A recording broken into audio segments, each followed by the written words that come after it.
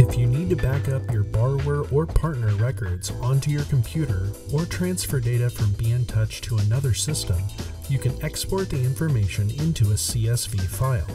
In the Options tab, click the Export link to start this process. A CSV file, short for comma-separated values, is a text file that can contain large amounts of data fields separated by a series of commas.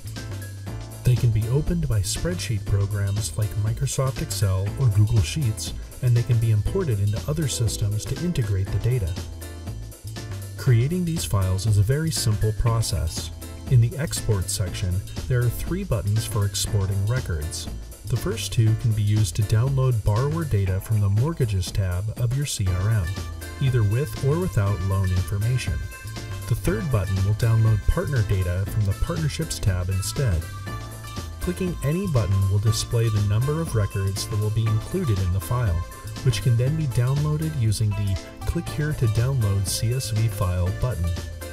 Select a location on your computer that you will be able to find again later, then save the file. If you do not see a prompt for the file location, the file should appear in your Downloads folder.